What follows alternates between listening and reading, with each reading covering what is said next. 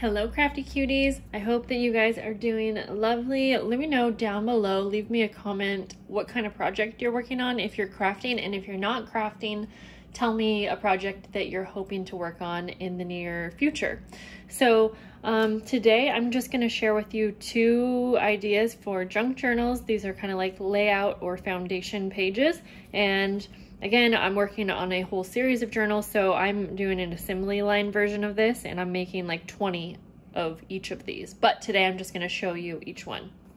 So first, and these are also really simple ideas, guys, and I've showed them in many videos before. They're some of my favorite page ideas, but I just thought, I'm just going to craft with you and show you what I'm working on, because sometimes we need ideas for pages. So here we go. This is just a double tag idea. This is one of my favorite go-to pages or page ideas. I don't know why I love it so much, but I just think it looks super cute on a page like this. It's functional because you have the two tags where you can journal, and then a lot of times I'll even put like a picture right on top, or you can add like a pocket on top. It's really easy to kind of change up as you're going with it, even though you're pre-making that idea. I hope that makes sense. The other idea is just a little door idea. So here we have two pockets, and then we have a third larger pocket. I just have like a big journaling tag. Oops. And then it also flips open. I'm kind of at a weird angle here. So yes, there we go. So it kind of flips open, and then you have two large areas for maybe a photo or whatever you want to add. And so let's go ahead and make these two ideas. Okay, now I have all of my stuff cut out to make a bunch of these, but I'm just going to start fresh with you guys and start with a piece of paper so we can go over the measurements and things like that. So we'll move these to the side, and let's go ahead and do the double pocket idea first. And so I think I'm going to use this paper right here. Okay, so we are going to, let me just get my measurements so I can make sure. So it's about 4 3/4 by 6. That's right. I chose those measurements because on a page of a 12 by 12, you can make 4 of these, and I'm trying to get the most out of my paper. So anyways, so we're gonna cut this down. It's 4 3/4. Of course, use whatever measurements work for your journals, but 4 3/4 by 6. I also like that these kind of foundation pages or pre-decorated pages, you can leave them somewhat blank. Like, I guess I call this blank even though it's decorated, but the recipient can add lace, and they could add, pictures, and they could add more pockets if they want. So I like that it has a lot of flexibility that you can use. And then I'm gonna cut down, I like using printer paper as like a base, like when I need a back to a pocket or something, and I've never had a problem with it being like not durable enough or anything like that. Now I will say I don't typically take just a regular printer paper and fold it into a signature where it's going to be, sewn into a signature. I don't think I have, but I also wouldn't be worried about that either. I just haven't ever had trouble with it, but use what works best for you. You can totally just use some, you can use regular scrapbook paper for the back of this too, but we're not really going to see it, so it's up to you. And it will add more bulk if you have, heavier paper. Okay, enough chatting. So this is just so simple. So we're gonna take this, and I'm just simply folding it in half. Like that.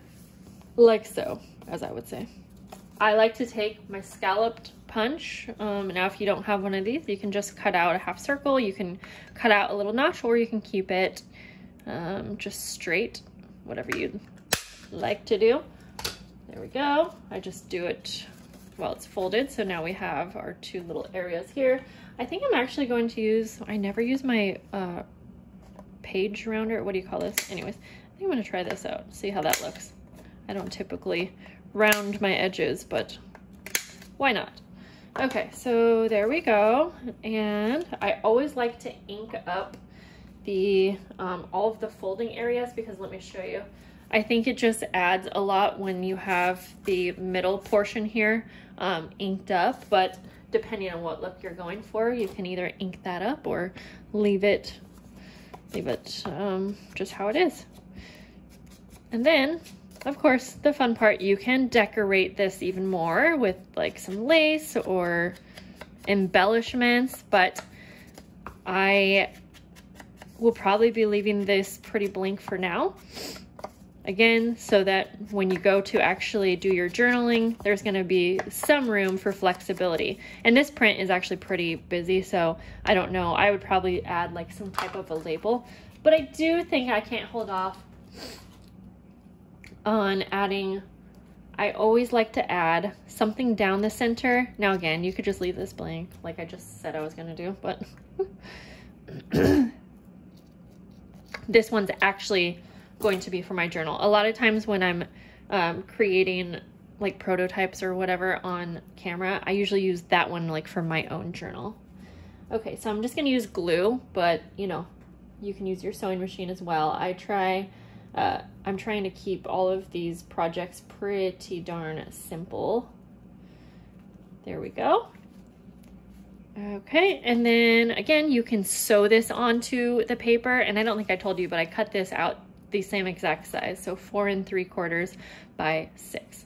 I'm just going to take my glue that I trust and love. I just actually ordered 20 bottles of this glue from, I think it's called Office Supply, and it ended up being $1.75 each, which is pretty good. So I go around all 3 edges, and then I also go down the middle. This is up to you, but I like there to be 2 separate pockets for tags. And then just go ahead, and I know I didn't round the corners on the white paper, but I think I'm actually gonna leave it like that. Okay. You're all done. And then I have been actually just taking, I have so much scrap paper, and I'm trying to get rid of all of my scrap paper that I've been holding on to for years. So I will just go through my scrap bin, and then I like to make some tags that fit in. So I'm not going to make the tags right now just because I want to show you the next project, but I think that is super duper cute, and it just fits perfectly on a junk journal page, which is what I'm doing with it. So now we're going to go ahead and make our door, and I'm not going to put the little doorknob on it because I realize I can't decide. I think maybe it looks a little cheesy with the doorknob, but I also think it would actually be really cute. Sorry, I'm taking forever to show you guys. With either a brad like this, or sorry, an eyelet, and then you could like tie something through it if you wanted, or like a Tim Holtz ring fastener, which I guess I don't have, but that would look so cute. But again, I'm trying to leave a little bit of room for flexibility when you get to the actual page. So now I'm going to use my big trimmer for this part. And we want to go ahead and cut this down. And again, I forget the measurements, so I'm going to do this 7 inches. 7 inches by